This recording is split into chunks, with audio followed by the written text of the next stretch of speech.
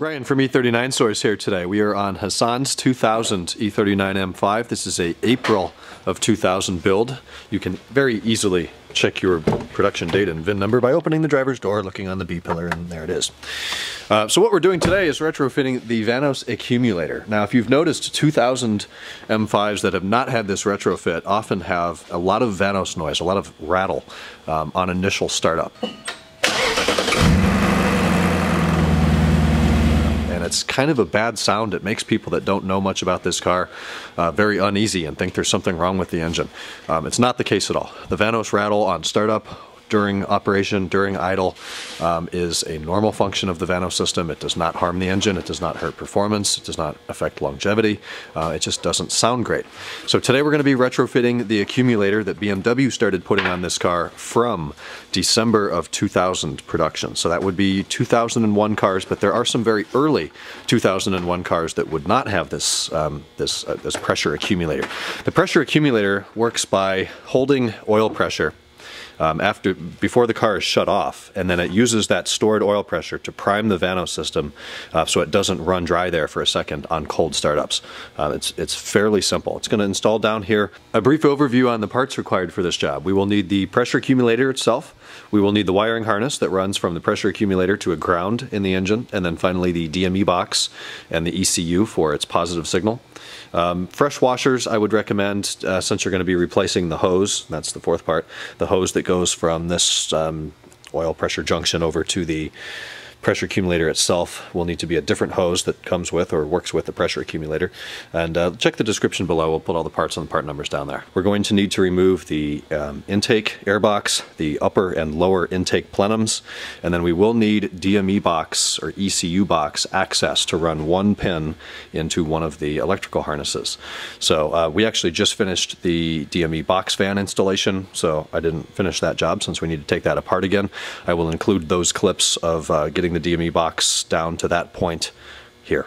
We do need to firstly remove the upper cabin air filter box. I've done this on camera probably about 6,214 times, but let's make it 15 today. So there's a little lid here with a little clip. You release that, take the lid off, and now's a good time to clean and replace filters if necessary. This one looks excellent. Then we have a little clip here at the bottom. We wriggle the clip off like that. Safe dry location as always. Then there's the piece of trim that lifts right up, or the weather stripping. Then there's three tabs here. Those come off. You can take the box like this and just wiggle it up and out of the way. This now reveals the DME box, which is held in with 4 Allen screws. We'll get a size on that in a moment. I want to say they are 5mm Allen bolts. You want to be careful with these. So the box itself is plastic. Also, I'll give you a warning, the corners on the back and the side of this box are really sharp. Even if you wear like plastic painter's gloves or something, it will easily go through that. It will cut your hands. Ask me how I know. So be very careful with that. But the screws, the lid of the box and the body of the box is plastic, and then there's metal rivets put in with the threads that allow the screws to thread into that. If they stick, then it just strips. And I found the best way to get around a stripped screw is to just put it on a gun and just buzz the hell out of it. The plastic melts, it comes out. Then you can coat it in glue and put it back in there. So it is indeed a 5mm. We're going to put that on a gun and remove a total of 4 screws. 1, 2, 3, and 4. Airbox removal, you guys have probably done this a million times. It's real easy on this car. You can drive these with a 6mm 6-point socket and or a flathead. We have a 10mm bolt right here. We can probably leave the upper box attached to the lower box with these 4 clips. We're just going to take the whole thing out together. The mass airflow sensor will need to be disconnected. There's 2 little tabs at the top. You depress them and wiggle the connector off. Also important to note that the connector has 2 little tabs here on the intake tubing that you'll need to free the cable from, and that's going to be the case on both sides. It is important to note that we'll need to remove the driver's side cabin air filter box housing snorkel tube, just like we did on the passenger side. Reason being, there's one of these 10mm plenum nuts kind of obscured below it. So once that's out of the way, it actually just kind of rotates about 30 degrees maybe? Yeah, 10 degrees. 10 degrees, and then just pulls straight out. There's some tabs. Don't worry if those tabs are broken. They fit fine if the tabs are broken. I bought new ones years ago and the tabs broke immediately on them. So that gives us access to the final 10mm. which we will remove. Got real lucky on that one. And Hassan, if you want to do the honors there, you can just lift that upper plenum straight off. If your car is is it December of 99 or earlier, your plenum will be metal. If it's later, it'll be plastic like that one. And now we get in here, we can see all of the intake snorkels. There's no reason to number these or put them back in the same place. I see people do that all the time. There's 6 of one kind and then 2 different ones. So these in here are all the same. And then cylinder 5 and cylinder 1 are unique. So as long as they, you know, cylinder 1 needs to go back on 1 or 5, 5 needs to go on 5 or 1, and then the other 6 just go wherever they fit. The intake snorkels are held on to the throttle bodies with a series of, I believe they are 10, no, maybe they're 8s. Series of 8mm nuts. Each one has 2, so there'll be a total of 16 8mm nuts we'll need to remove. With the velocity stacks out of the way, now we're greeted by an absolute ton of 10mm bolts. So if you've got the impact tool, it makes quick work of that. We'll need to remove every single one of them. And after we get all of those bolts out, then there's going to be a series of, I want to say 4 or 5 hoses from the front of the plenum that will need to be disconnected. And they're just hose clamps that you can see from down there. 4, 5, 6mm hose clamps that will just disconnect and then pull the plenum up. Here's the front of the lower plenum once it's been removed. So there's more hose clamps down here on the lower side of these cyclone separators. So you've got one here. This one is real easy to get when it's still in the car. Another hose clamp there, that's 2. Big one, that's 3, mirroring the bottom, 4, 5, and whatever one I didn't say here. There's a total of 6 that you'll need to remove. And then the whole thing, it might be a little bit sticky, so just grab it and pull up, and the entire lower plenum comes off. We now have a beautiful view of the inside of the valley and the throttle bodies themselves. I also disconnected the coolant temperature sensor, I believe that is, with the electrical connector. It just pulled straight off. That gave me a little bit more room to get these hoses here that I just showed you on the plenum. Those are the hoses that actually attach to that. So next up we have these 2 plastic black tubes. Cable runs, conduit Cable runs that hold or house a lot of the engine harness and wiring. We need to remove the one on the driver's side, at least for a USA car. And it's held on with just a series of very, very annoying little clips that you've got to use a flathead screwdriver or a pry tool or something small and sharp to be able to pull the tabs away and loosen the whole thing. And there's a total of... Oh, jeez. 1, 2, so 2 in the back, 3 on the back side of the back of the engine. 1, 2, 3, 4, 5, 6, 7, 8. So that's a total of 2 down here. So what is There's a lot. Yeah. All of those need to be released. That gets us into here, and now we have the actual cable run that that needs to be run. So essentially, we're going to be replacing this thing here. I don't even know what it is. It's not a pressure accumulator, but it's something. We're going to be taking that out and replacing it with this one over here that Hassan picked up from a parts guy. I don't have any of these available right now. I don't know if Adam does or not, or Mikhail, but that's... So yeah, this is the connector. going to be going in there. So we're just replacing that tube with this tube, running the electrical wire through there, through that, into the DME box, and then we'll get you a harness number or name and then the pin number where that needs to go. It's also important to note that your DME software needs to have been updated after about 2001, which means it needed dealer service after 2001 or so. They updated it, and then the DME knows how to send that signal to hold the pressure to the new pressure accumulator. Let's firstly talk about the electrical connector for the ground. So this is the harness that we're going to be retrofitting today to the new accumulator. This is what we'll plug into the accumulator. We follow that down. It's 2 wires until a point, and the 1 wire terminates here, at least the way our kit is formed. This is going to act as the ground wire. The yellow wire that continues will need to be run through the box that we opened up and through the tube and eventually into the DME box and into the DME. We'll get you we'll let you know exactly which connector and which pin we'll need to install that in. In the meantime, let's focus on the ground. So in this box here that we've opened up, this was originally under a black piece of tape that looked just like that. We cut that away and we find a ground block.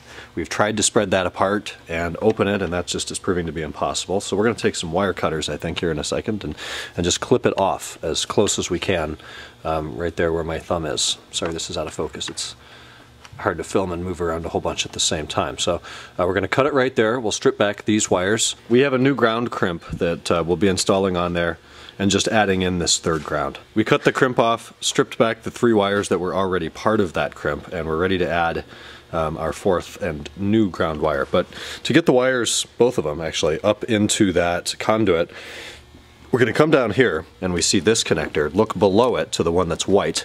Unplug the electrical end of that and you get this. Then there's some tape around these wires, and then it goes into a small conduit which enters this box. We're going to snake these 2 new wires into this conduit as well. So we'll need to cut back or remove the heat shrink or tape or whatever is between the wires and the conduit. And then we'll take our new wire and use some coat hanger or some fish tape or something and put the new wires through that. I've actually already stripped. I probably shouldn't have stripped. I may have to cut that off. The ground wire on our new cable. That's going to go in there, and we're going to just join into this and then add the new crimp. You want to get both your power and your ground through that connector there and up into the first conduit box. Your ground is going to go over here, as we talked about before, and get crimped in with the rest of the grounds. And then your power wire, I went ahead and got a coat hanger, straightened it out, turned the end of it into kind of an eyelet so it's a little bit easier to push through these hoses. And then electrical taped very cleanly and neatly the wire to it. And we started with that little bridge there, that bridge cable in between the 2 boxes. And we did need to go ahead and remove the box off the bank 1 passenger side electrical conduit. That took like 20 minutes. It's the same thing as the passenger side. It's just very frustrating to work around all those little clips. So I've got the yellow wire right here. The next step is going to be running it up this tube. We did remove 1 small piece of firewall trim there. You remove the rubber gasket from the top. That just lifts right off. Then there's going to be one of those gold tabs. Use a flathead screwdriver to pry that off, and then the piece of trim will just fall off in your hands. Actually, there's like a little quarter turn thing, clip that plugs in right there. Just turn that a quarter and then it falls off in your hands. And what we're doing right now, so we don't have to try to bend the coat hanger as this hose kinks, we're just disconnecting, this is the engine harness here, we're disconnecting the engine harness from everything in the DME box. So we're just unplugging it from the DME or the ECU and then anything else that plugs in that box. So what we're going to do is take the engine harness out, hold it upright, and then we'll be able to feed our yellow power wire for the accumulator straight into the engine harness and then pin it into the ECU. Moving forward with the wiring, the positive wiring, we need to go through the little bridge as I talked about before. Then you have a bit of a breaking point here, and this is where you can just, get the wire, it's the yellow one there on top, get it all to here, pull it all through, make it nice and tight, and then continue using a coat hanger or fish tape or whatever you've got to hold the rest of the engine harness that goes over to the DME box vertical, as straight as you can.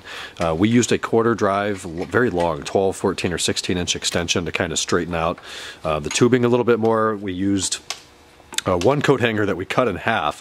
We actually we started up here, ran part of it down there, then pushed the other one through and made 2 hooks on the end like this, connected them, crimped them down with some needle nose pliers, and we were able to pull the wire all the way through. So we have it here at the DME box, and I'm going to look up next what connector, what harness it needs to go into and which pin, and figure out how to depin that and slide it in. At the DME, we're going to be pinning into the gray block of the second connector from the passenger side into pin number 8.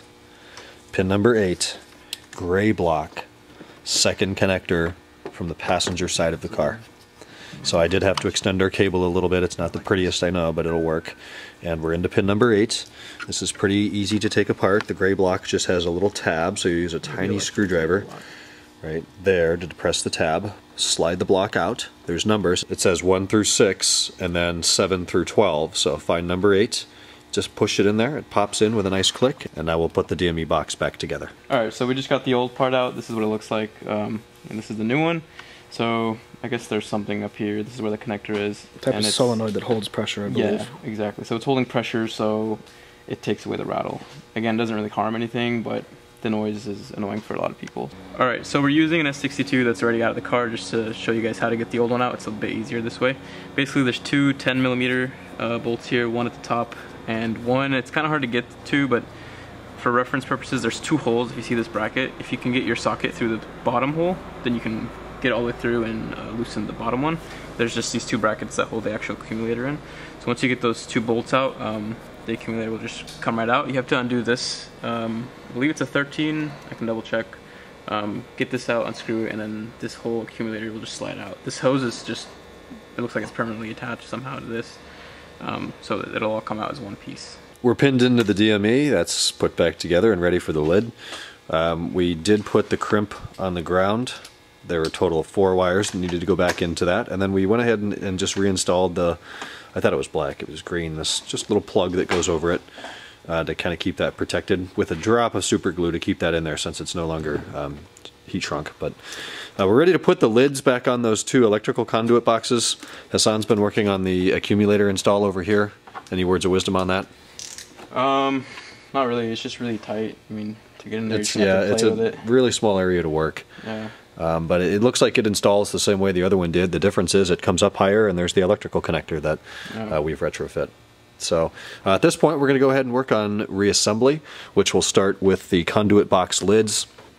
Then the lower plenum, making sure we have all of the 6 hoses lined up and the hose clamps in the right place, ready to attach to the bottom of the lower plenum. We'll do these last. All the bolts, all the 10 mils that hold the lower plenum to the throttle bodies, and then the velocity stacks, the 8 mils that have 2 on each one. And at this point it's pretty straightforward. We're all back together. The cowls go back together just as you would expect. It's, you know, fairly time consuming to get everything done, and the 6 hoses under the plenum, and then all the 10 mils and all the 8s, and finally the 10s on top, making sure that your small bracket back there for that vacuum line seats under the 10mm bolt right there, if you have that bracket in the first place. We did need to pull off this upper coolant hose to gain better access to the pressure accumulator itself. So make sure that goes back in place, and then you adjust your coolant level accordingly. And a brief note on the lower cabin boxes. As I just mentioned in the last video on the DME box fan, there is a lip here, a step, where it goes from the cowl down to the cabin box, and the cowl needs to sit on top of the cabin box. The way water runs down the windshield over the cowl into the box and then out drained into the fender liner. It's all order of operations and proper sandwiching and seating. So if you need a flathead screwdriver or a pick tool or something to just lift that cowl trim up on top of the cabin box trim, you're all set. It's the same on both sides. So that is the pressure accumulator retrofit. I didn't spend as much time down here on the pressure accumulator itself. It's just a series of bolts, a couple of washers. You want to make sure those all go back in order, and then just 2 10 mils that hold the pressure accumulator onto the engine itself. The wiring is probably the most challenging part, up through those conduit boxes and then into the DME box. But we're all set. That's the DIY. Thanks for watching. Leave any comments and questions down below. Emails ryan@e39source.com, and I'll talk to you in the next video. Take care.